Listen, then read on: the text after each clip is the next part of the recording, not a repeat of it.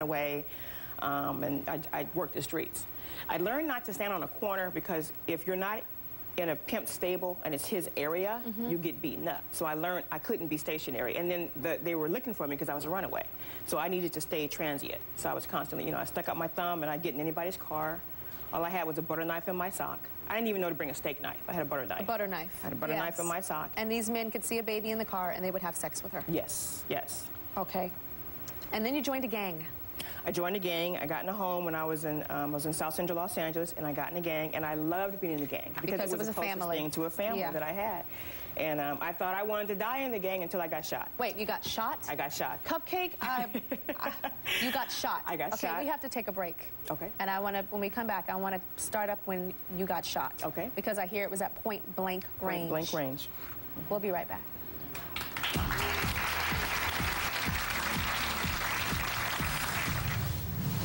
Up next, from child prostitute to successful lawyer. What changed your life? I was going to turn a trick, and I just happened to pass a plate glass window. I saw me. Like, I knew I was done.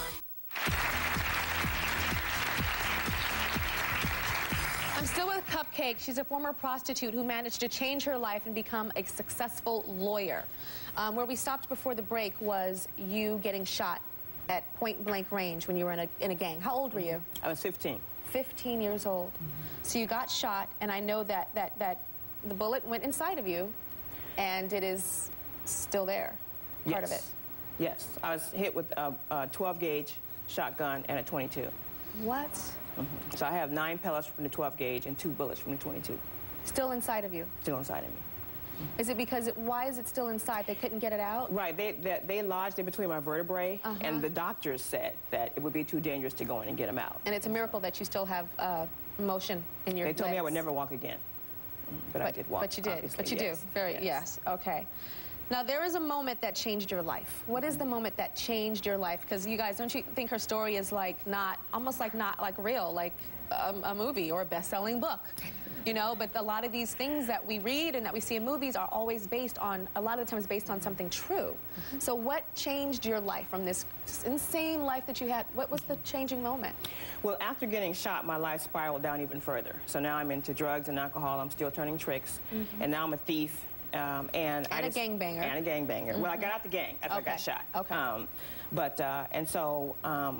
And I really got into drugs and alcohol. And I was actually homeless years later, and I was living behind a dumpster because I had nowhere to go. I was living behind a dumpster, and I would leave that dumpster only to turn a trick to get more drugs and alcohol. And I just happened to be leaving the dumpster, and I was going to turn a trick, and I just happened to pass a plate glass window.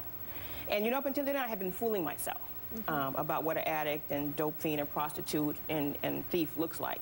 But for some reason, that moment, I saw me. Like, I knew I was dying, and I decided that I didn't want to die like that. I decided that I wanted to try to save myself.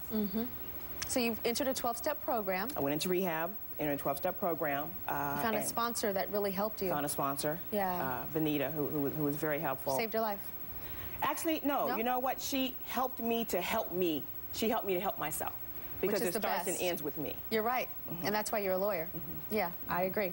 So you went back to school. I did. You went to community college. I heard that you had to learn 1 + 1. I started literally at 1 + 1 because I dropped out in the first semester of the 10th grade. Got it. So to this day, I do not have a high school diploma or a GED. Then how are you a lawyer?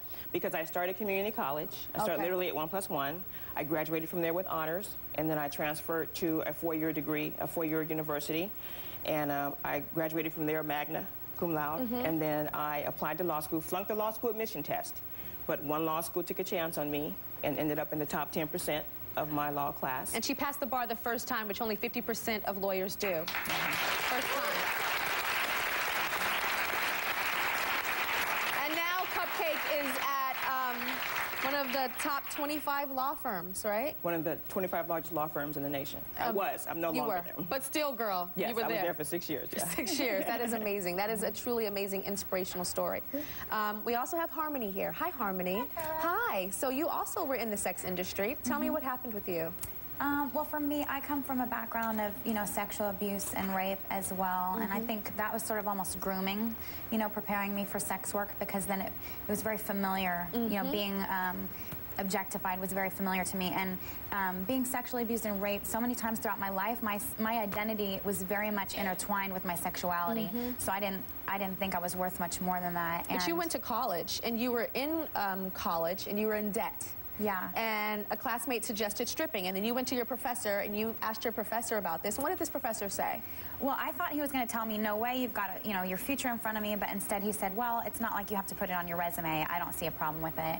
Your professor said this at your college? Yeah. Okay, so you think, okay, I have approval from my professor, so you start stripping to get out of that $35,000 in debt. And who do you see?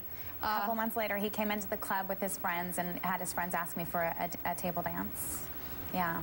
I was devastated. Just dysfunctional professor. Right. Sick person. Yeah, and for me, I really looked up to him, and I admired him, and for me, it just reinforced the belief that I already had, that all men were going to hurt you, use you, abuse you, you know. I know there was something that made you look at yourself and go, who am I? What am I doing? Cupcake said it was behind that dumpster when she saw that plate glass reflection.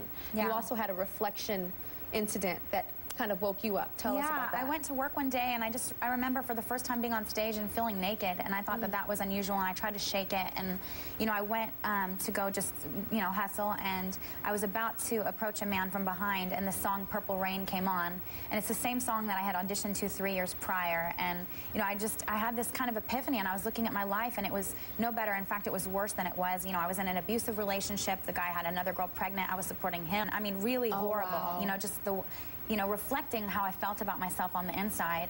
And I just took a step back, and I felt like I saw everything around me for the first time, and I asked myself, who am I, and what am I doing here? It's interesting that Purple Rain was your audition in, but it was also the out for you. I think Prince would be very happy, like, okay, thank God it was also the out for you to be able to leave. So where are you now? I finished my bachelor's in psychology. I went and got my master's in social welfare from UCLA. And wow, so you have a master's? Yeah.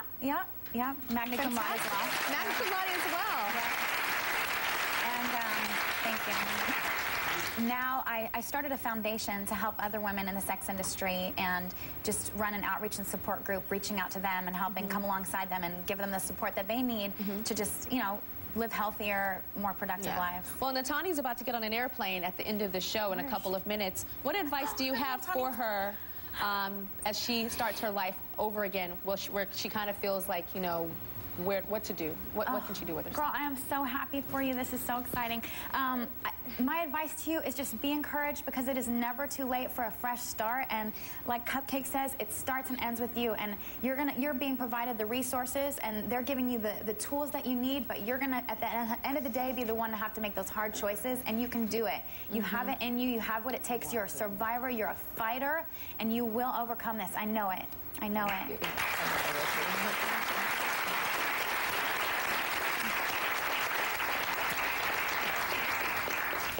Cupcake, what advice do you have for Natani?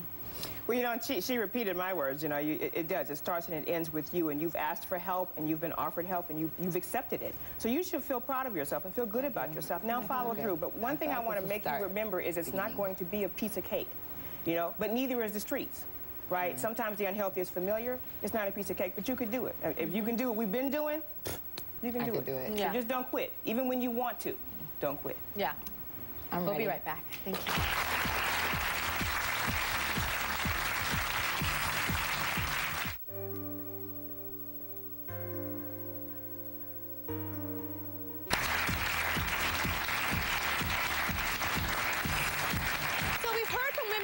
Exploited by men in the sex industry, but a lot of women would say that Jenith is being exploited by her own husband, because the video that you're watching is Jenith at work cleaning strangers' homes in what's about to be a sexy maid costume. You see her going in now with her normal clothes on, and this is what she comes out in, right? You can hire Jenith to clean your house as the sexy maid, and her husband is the person that you contact to hire her. Who came up with this idea? Out of whose idea was this? Actually, it was my idea. It was your idea, Gus? Yes. Tell me how it came about. Recently, with the economic situation we have, it has been very tough. And we're having a hard time paying the bills. So we had to come up with some other ideas instead of asking the government for help. So you put out ads for her to clean houses, and you didn't get much of a response? No, I believe they're having the same struggle as us. There's not too many houses out there to be cleaned with this economic So then you crunch. said, okay, let me do something different. So you changed